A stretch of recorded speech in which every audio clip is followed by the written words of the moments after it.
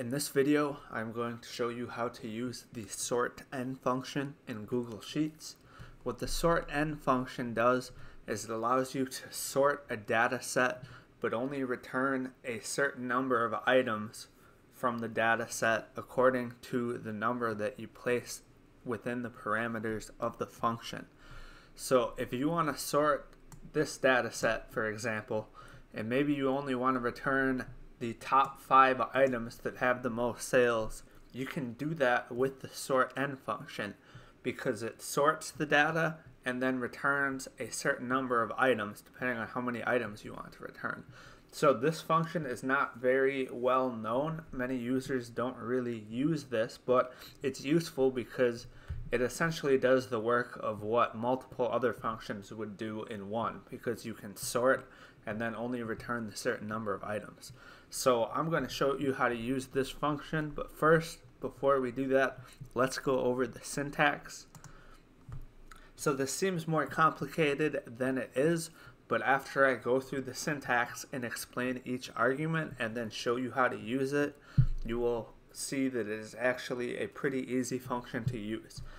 So this is the first argument. This is the range. So this is going to be the data that you want sorted and only n number of items returned from. So this is basically your original data set from which you are going to sort.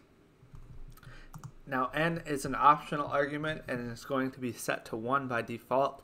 This is where you put the number of items that you want returned from your sorted range. So it has to be greater than 0, and basically this is just where you put how many items do you want returned. So if you want just 5 items, the top 5 items, you would put 5. If you want the lowest 5 items, you would also put 5. If you want 3 items, put 3. So it's just a number of how many items you want returned from your sorted range. Now the next argument is called display ties mode. This is an optional argument and it is going to be set to 0 by default. And what this does is it controls how ties are sorted in your data. So if you're trying to return the top 5 items, but the 5th and 6th item are the same exact value, how is this tie dealt with? That is what this argument controls. And you can put a 0, 1, 2, or 3 here. So 0 is just going to show the first n rows in the sorted range at most. 1 will show the first n rows and any additional rows that are identical to the nth row. So this will show rows that tie the last row. 2 will show the first nth rows and remove duplicates. And 3 will show the first nth rows and show duplicates of these rows. So that is what displays ties mode does, is it basically just controls how ties are dealt with. And so these are the options you have and what each option does. So the next argument is another optional argument, and this is the index of the column in a range or a range outside the range that contains the values that you want to sort by. So this is basically what do you want to sort by from your original range. And so it has to be a single column that is the same exact size as range. The next argument is ascending 1, and this is also an optional argument, and this controls how the data is going to be sorted. So your options here are true or false.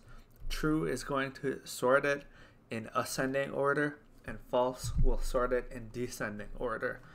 And then you have some additional optional arguments if you want to sort by 2nd, 3rd, 4th columns, etc.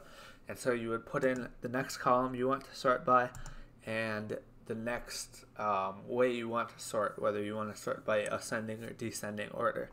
And so you can continue to place these additional sort columns and sort rules here.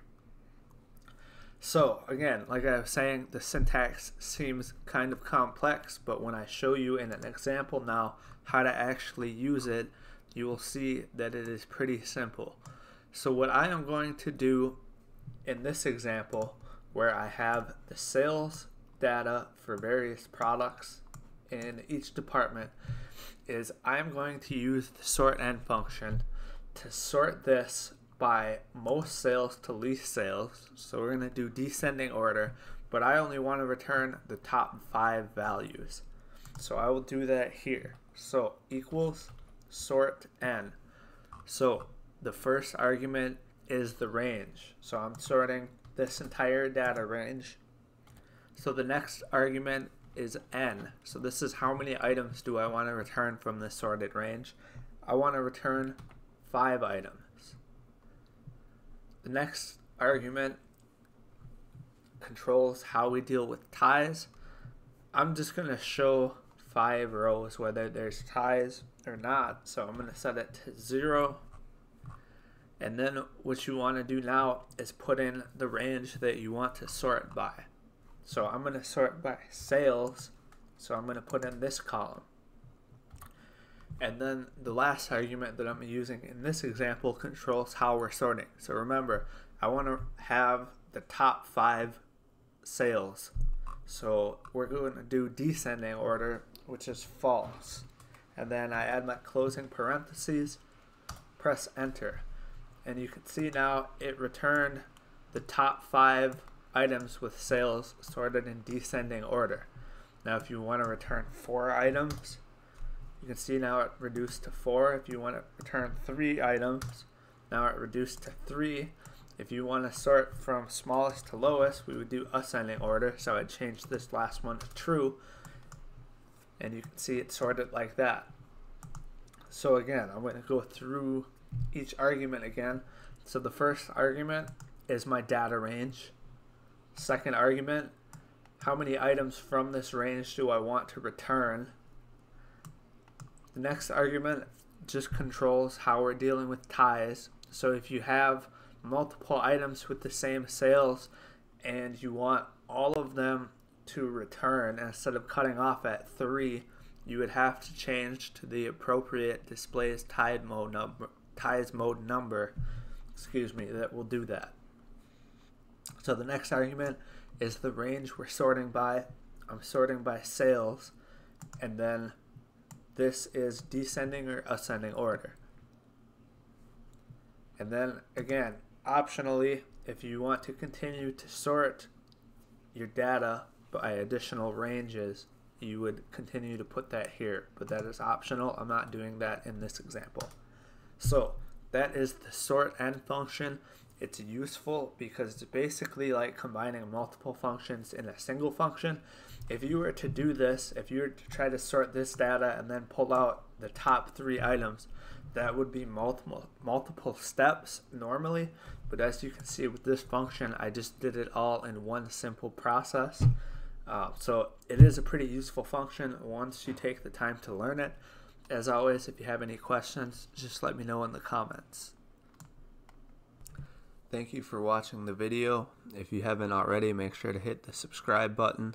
If you have any questions or content suggestions, just let me know in the comments and I'll try my best to answer everyone.